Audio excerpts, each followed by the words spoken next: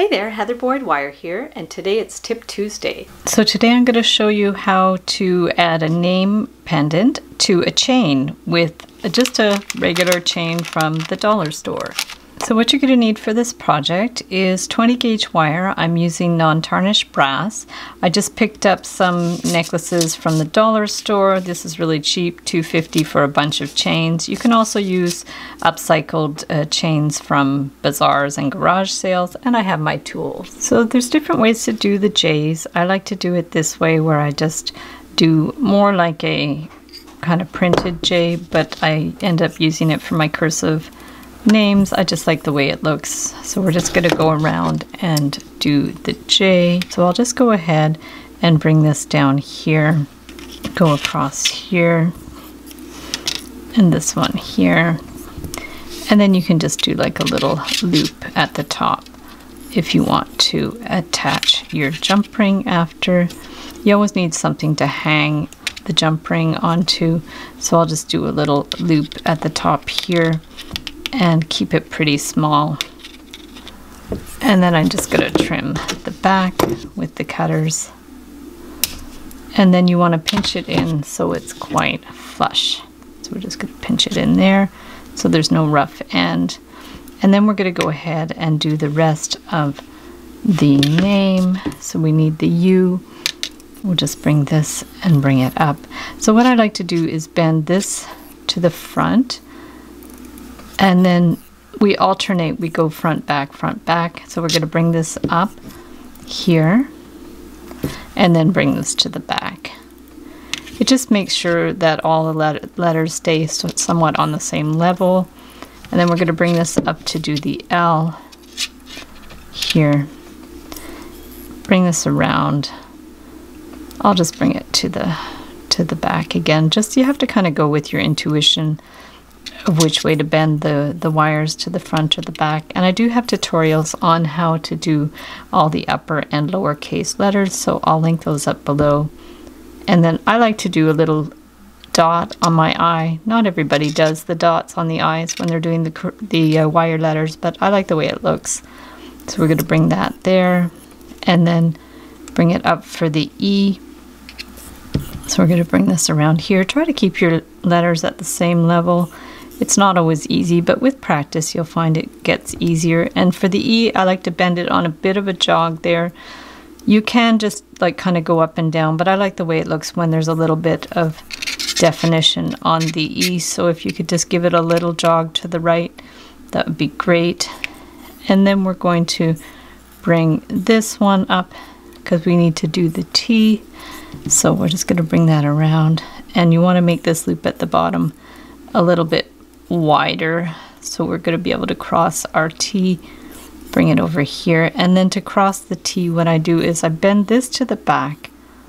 So take the wire, bend it to the back here, and then I'm going to bend it to the left, pinch it down, and then we want to bend it to the front here and cross over that line for the T, and then bring it back to the middle at the back, and we're going to bring it here. So there we have Juliet. Looks super cute. And then I think to finish it off, I'm going to do like a little heart or something. You could put your jump ring just into there. You could put a jump ring here and the jump ring here, but I'm going to do like a little heart at the end. So we're going to bring this across here and bring this up. And then what you want to do is make these loops of the heart like high enough so they're at the same level as that one. So we're going to bring that up here so it's at the same level as the top of the J here.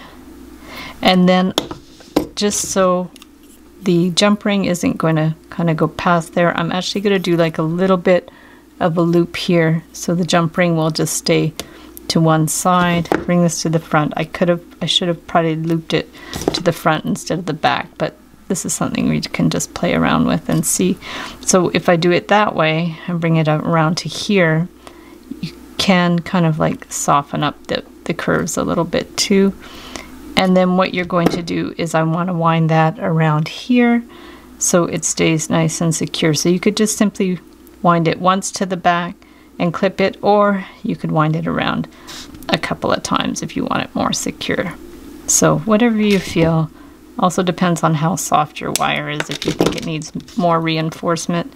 So we're going to also pinch that end in so it's not rough. So there we have Juliet, and we have 2 areas where we could put the jump ring. This could have been a little bit taller.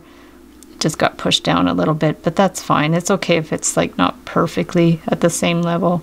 And this too, you could, if you want it more lower, you just like make this loop a little wider, and then that's going to pull that little edge down a little bit too. So there's always little adjustments that you could do at the end. So there's Juliet. And now the fun part. So we're going to get our chain. So this is just from the dollar store.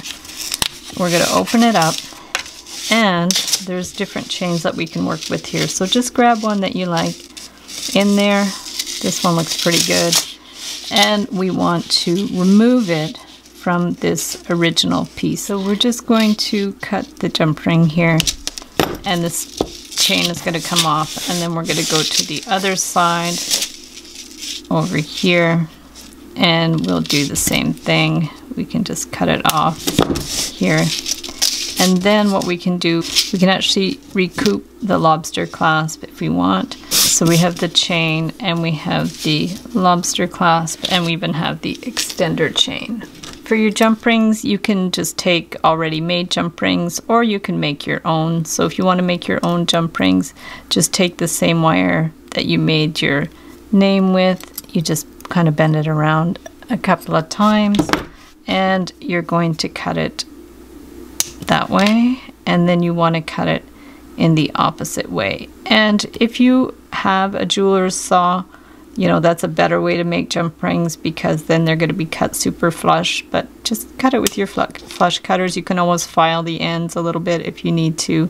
That's not a problem. So we're just going to cut the ends and then make sure that one goes about the same spot. So we've got 2 jump rings.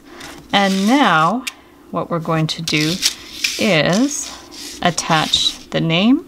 So we're going to take the jump ring, stick it in the chain here, and stick this in the J. So we'll just close it up here. Okay, and then just for now we're going to stick it on the other side, and then we can see how long you want the chains to be. So we'll just stick it through here and add it to that side of the heart. So now we need to open up the chain, because you have to figure out how long you want the chain to be, and you want to make sure it's kind of even. So measure it around your neck, see where you want it to be, and then just give it a little clip where you want the length to be. So we're just going to cut it there and cut it there. And then the same thing, you're going to need some jump rings so you can add your lobster clasp and your extender wire. So we'll just add the lobster clasp to one of the jump rings here to the chain. So we're going to close that up. So for the other end, you can add the other end of a clasp. You could add a split ring. You can add a closed jump ring, but I'm just going to add the extender chain that we had on the previous necklace. So we're just going to add that there.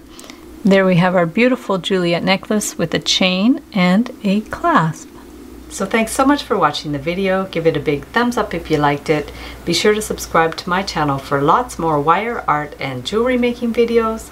Hit the notification bell to be notified when I go live and when I post new videos.